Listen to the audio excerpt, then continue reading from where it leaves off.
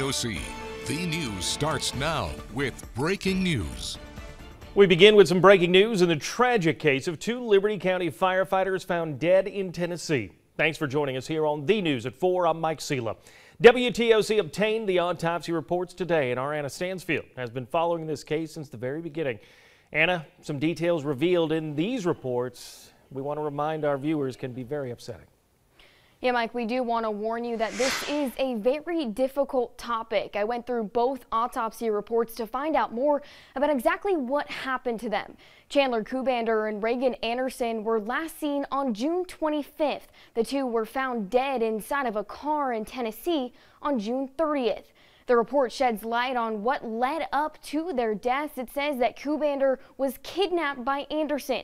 It goes on to say that Anderson shot Kubander and then herself, both of them dying from their wounds. I'm still going through these documents to bring you more details about how this tragedy happened. I'll have more on that coming up on The News at 5.